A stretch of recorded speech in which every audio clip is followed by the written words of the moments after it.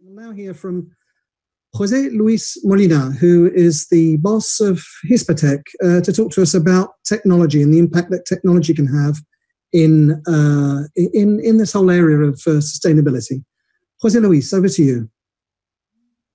Hello, good afternoon or good morning, depending on where you are based, to attend to this interesting event of Global Citrix Congress. My name is José Luis Molina, and I'm the chairman and CEO of Hispatec Group. And in the next minutes, I'm going to talk to you about digital technology for a better fruit supply and quality. First of all, just to explain briefly, what do we do in our company?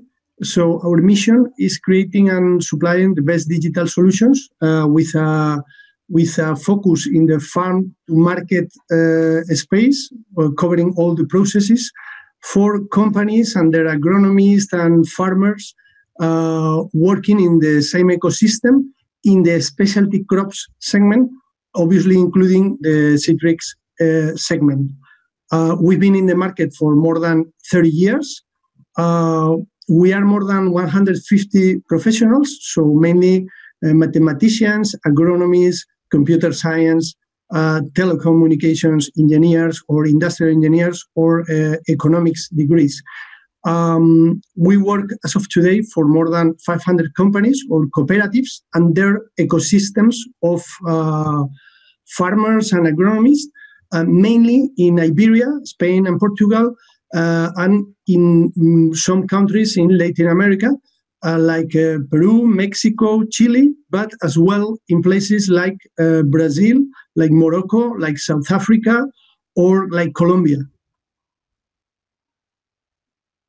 We are facing a good number of societal challenges, and then we have a good number of quality requirements that with using digitalization and digital tools, we are capable to face in a much more solid way than up to this moment.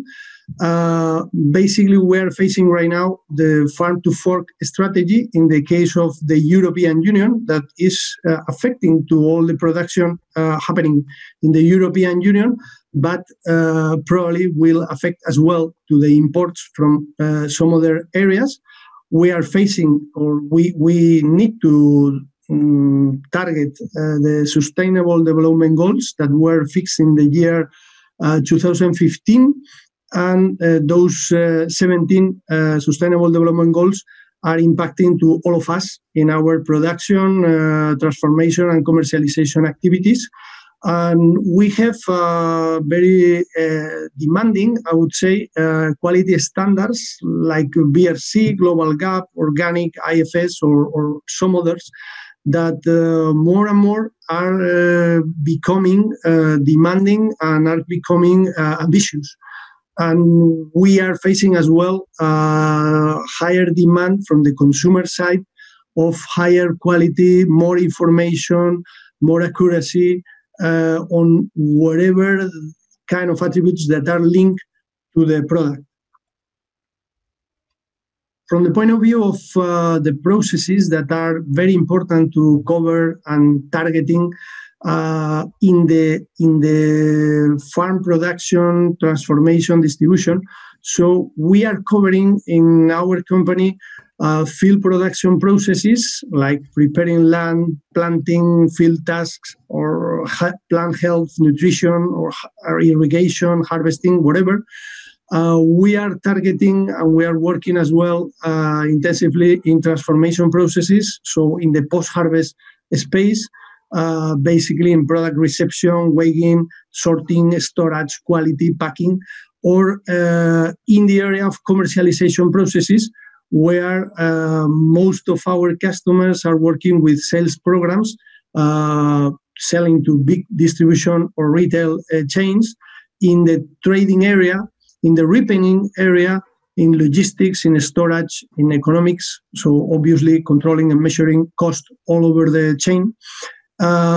In all of those processes, traceability, quality, and food safety are absolutely key. And not only from the point of view of operational processes, but as well from the point of view of decisional and operational, tactical, and strategic decisions. So we need to take a good number of decisions all over the chain, all over the process, in terms of choosing which is our mix of varieties, what kind of field operations do we have to do, when, how, when, where, so, how many resources should we devote to those goals, and what kind of, how much kilograms, quality, when will we produce. Then in the transformation area, so we are answering questions like how many kilograms are we receiving, what kind of varieties, quality, how much and when packing, how many resources will be required, and obviously, probably the most important part in the fruit sector. So where, when, and to whom selling, and under which conditions and which price, how to distribute. So we need to be answering continuously questions related with environmental sustainability, social sustainability, and economic sustainability, that are the three bases that are maintaining our businesses, our activity in the best way. Talking about the full support, the full process support in both in pre and post harvest.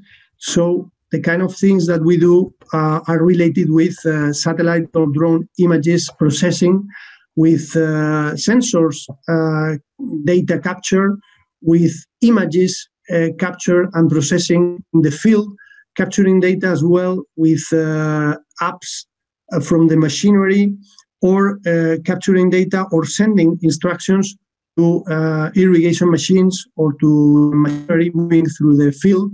Then as well in the warehouse part, so we are managing videos, pictures, just to recognize people, just to improve the quality control of fruits, just to measure the weight of every single box that is being managed in the warehouse. Well, quite a lot of areas where we need touch points to control the full process. Regarding analytics value proposition, we are working both in descriptive analytics, so what's happening, in diagnostic analytics, so why is happening, in the predictive analytics, so what will happen, and then I would say the higher maturity level linked to prescriptive analytics, so which will be the best option, the best action next. In the pre-harvest operational intelligence, I'm going to show just some examples, very basic examples on the crop monitoring space, harvest calendar, resource optimization, or farm-to-market profitability analysis, so as a whole cycle, where we can see a good number of KPIs and variables that have to be monitored all over the process of the pre-harvest process. In the tactical planning, decisional intelligence, so I'm going to show as well some examples of screens of the kind of things that we can do in the crop monitoring space using IoT, climate, satellite, or drones, in the yield and quality predictions, or choosing the optimal date for pruning or for harvesting, in the short-term forecasts, talking about 2 to 10, 12 weeks ahead, or in the long-term forecast for the full campaign, what is quite relevant and quite important, especially in the citrus space. Obviously, in all of these cases, using artificial intelligence and machine learning models. In the space of monitoring and benchmarking of farms and plots, that's one of our preferred tools and methodologies, that is using the benchmarking as an improvement method. We are measuring the resource utilization, so machinery, water, pesticides, or warehouse square meters. We're measuring as well the profitability analysis as a full cycle, so from the field and up to the consumer. using the benchmarking. So which are the best plots, the best teams, the best areas, the best varieties, and then identifying all over the process the key variables for the different processes and define of that agribusiness. In the area of demand and offer alignment, that's probably one of the key points in the agribusiness. So we are working heavily in trying to align, to predict what's going to happen and to make it happen in such a way that we are market focused. In the Eco2, farm to market efficiency, so economic and ecologic market efficiency, we believe there's a huge area for improvement, and we are heavily working in that area.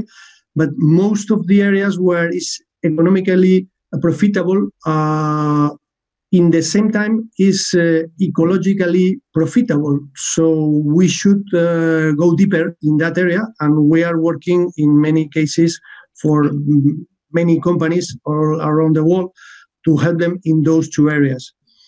And as a last point, so I will talk about market intelligence. So it's very important to know where do we sell, what kind of products do we sell, which quality, in which calendar ranges, and basically orienting our production and commercialization efforts looking to the market. Well, as a final summary, so I would say that agrointeligencia, that's our leitmotif, is a very promising and sustainable future that will help us and is helping us, all of us, to align offer and demand, to improve traceability and food safety. I'm talking about very rich traceability and food safety, allowing us to send many data to the consumer, to be really transparent and to have a really good full control of the process. We want to obtain more and better fruits, and this is feasible. The digitalization and analytical intelligence help us in that area. Then improving operational efficiency and productivity, that's something that's a must all over the process. Supply chain integration, that's another important goal. Sustainability and resource efficiency, and at the end of the day, something very important for all kind of companies and organizations focused on the fruits area, that is data-driven culture. So taking decisions based on data and analytics.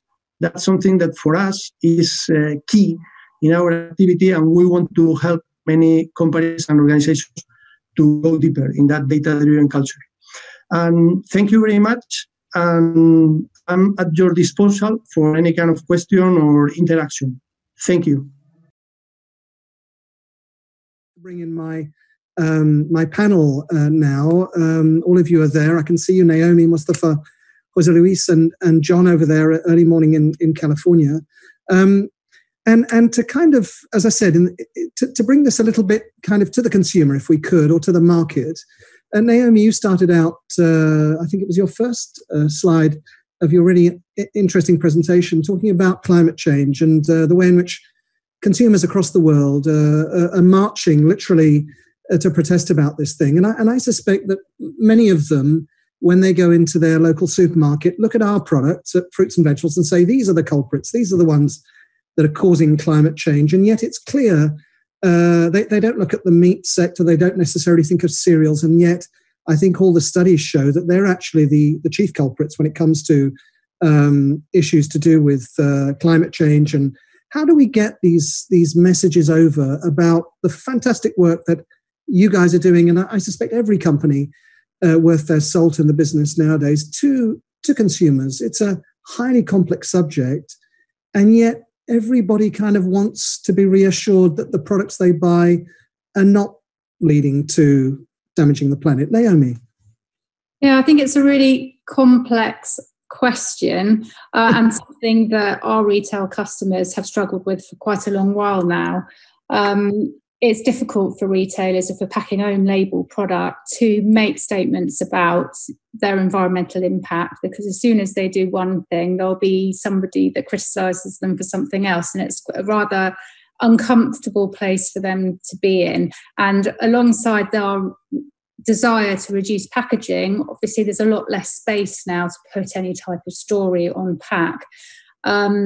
So it is difficult. We are looking at a few areas and ideas now. We're lucky that we have 3 of our own brands within the group, and we are going to try putting some good news stories either through a QR code or something linking to a website where we can educate the customer, or put a very simple product logo on a pack, for example, bee friendly.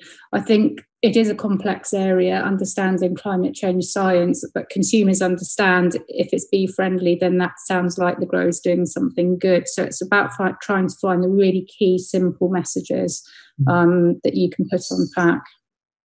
It's funny. It's something actually I discussed in my podcast Fruitbox just a couple of weeks ago with a friend of mine, Mike Port, who runs a banana company in Germany, and they've got a brand called Bee Climate.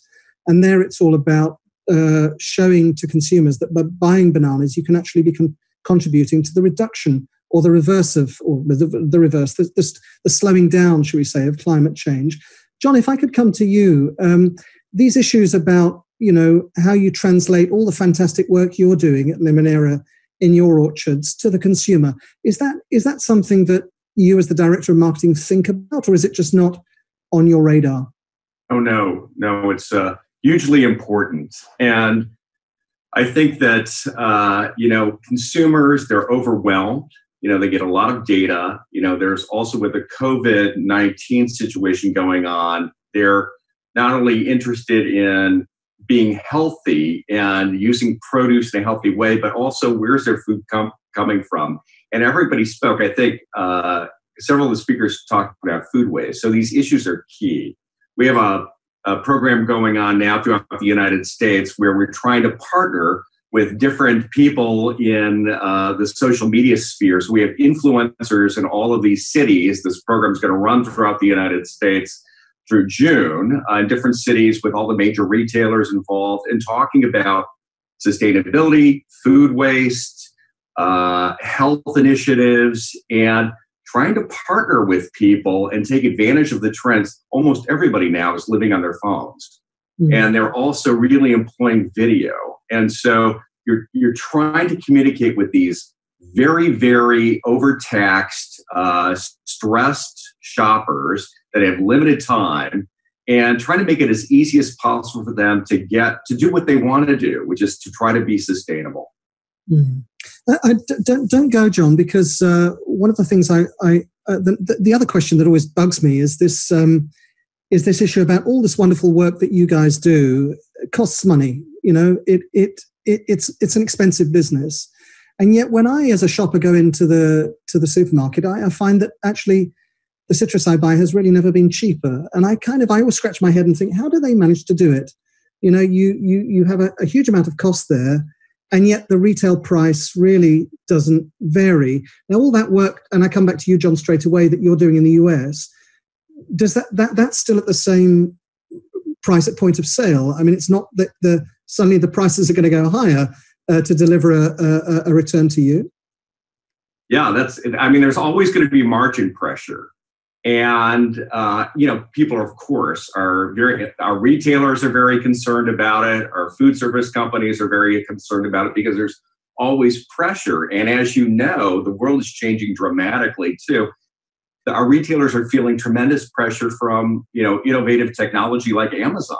And so they've got to be competitive. So these messages and this work is really helping to create a competitive advantage, and also take advantage and tap into what consumers are wanting and asking for. So you're hoping that you're just trying to do things as efficiently as possible.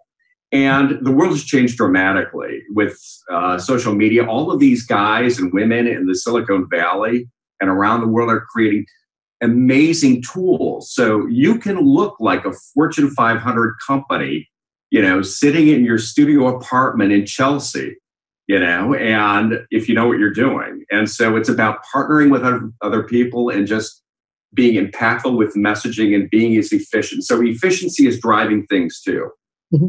And José Luis, I come to you now because clearly this efficiency issue is a lot to do with the new technologies that you're employing, and so everything in a way is how should I say, is actually going your way, is it not? That the opportunities for companies like yours, you must sit there and think, wow, this is great because people are going to use or going to need our type of technology even more.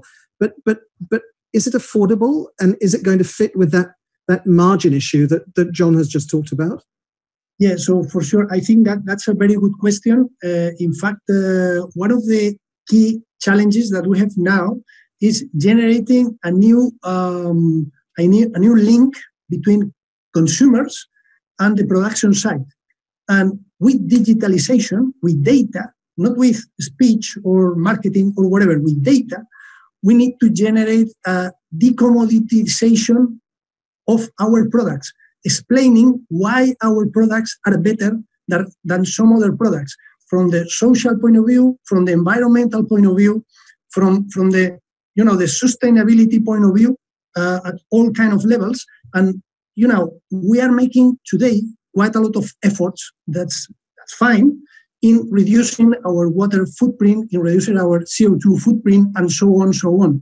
But the best that we are delivering to the market is a video or is some news talking about some initiatives about, we're planting some trees or we're planting some flowers in our best plots. That is fine. But why don't we measure that? Why don't we put that into data that are flowing up to the consumer in such a way that we can differentiate our products, and our consumers are more and more sophisticated, and they want more data. They understand what's this thing about CO2 emissions, and they understand what's this thing about depleting water, underground water, and this kind of stuff. So let's explain them what's that. Let's give them data. Let's do benchmarking. And that's absolutely key. In that case, it's absolutely key using technology. So it's not enough marketing or some singular initiatives that are fine, but not enough. I want to come to Mustafa in a second, but Naomi, if I could just come to you quickly. This question about translating to this to the consumer. I think most consumers in most markets, for them, citrus is a product that's traveled from somewhere, unless you live in citrus growing areas, and most of us don't. That focus kind of in the consumer mind that I want something local, I want something seasonal. Is that a problem, do you think, for citrus, as a marketing problem for citrus, or do you exclude it? I think those that are savvy and know about sustainability, and perhaps are the more cautious consumers, probably know that actually the distance travelled isn't the biggest part of the footprint. But I actually think, especially in the UK, most consumers don't think about seasonality and they don't understand it. So I don't think it's a barrier to selling citrus. I mean, it's not considered to be a locally grown product like potatoes or cauliflower or carrots or top fruits. Everybody knows that it's grown outside the UK. So I don't think I've come across or heard of that as an obstacle for the citrus industry. I don't know about the others on the panel, but we're just coming to a point where before the Christmas holidays, where actually lots of people eat citrus. It's a big time for clementines. It's a big time for consuming citrus. So there is a kind of understanding of the seasonality. They may not know about the seasons for citrus, but they know the seasons they kind of want to eat citrus. And we heard definitely a winter product, more seen as a winter product. And we heard earlier one of our questioners was asking about how we could grow sales in the summer. But let me bring in Mustafa Zemzani, who's been sitting there very patiently. Mustafa, you gave a very detailed technical presentation. That's the kind of thing that you do each and every day, which I confess as a layman I found quite confusing, quite difficult to understand. I understand the broad concepts. That question about how you translate some of that wonderful work you're doing in integrated pest management, does that stop at the farm gate, or do you think that there's an opportunity to kind of teach consumers, if you will, that there are good bugs and bad bugs, and we're reducing pesticide usage, and we're being very careful in the orchard. Do you see that as a lost opportunity in our sector?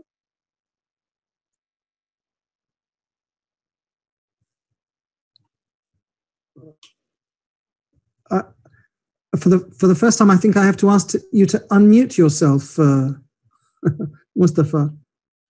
Can you do that? It's going to be the word of 2020. I tell you, it's not COVID. It's unmute yourself. Is the Do you hear me now? Yes, I can hear you now, Mustafa. Please. Okay. Well, I think IPM is certainly a good approach, and consumers need to understand that. This product that comes through this system of production is not only something that the farmer is contributing to. Nature also is contributing, because beneficial insects help protect those fruits that are less polluted, if I may say that, with the pesticides. Maybe the only side that we have to push in the market is bring people to understand that minor cosmetic defects are actually a positive thing on a fruit. And if it comes to me, I prefer a fruit which is not 100% clean, because it has some support for natural life. If a pest can harm it a little bit without harming the internal quality, then it should be regarded as something which is better than a fruit which is fully clean without any cosmetic defects at all. I hope you are getting my message through this. Absolutely. The other side of it is, of course, we are looking to cut costs while being positive on the environment. And I can share with you some experience that I got within my career in farming, in producing citrus, is when you protect nature with beneficial insects, at least for the California red scale. If you do things properly, then the biological work is being done for at least 5 years. And it's a huge amount of money that you save, and it's a huge benefit that you bring to nature. Thank you, Mustafa. Well, look, the time, I'm afraid the clock is against us, and it means I didn't get the chance to ask John whether a Tesla car comes with every Tesla battery that you have on your farm. I think everybody that attends the summit really should get a Tesla automobile as part of the package too. And Christmas is coming. Okay, John.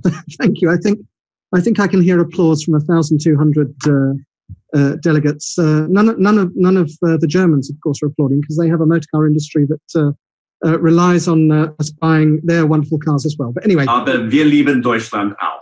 Yeah. That's good to hear. Absolutely. Okay, well, listen, thank you so much, all four of you, for taking part in this very interesting session.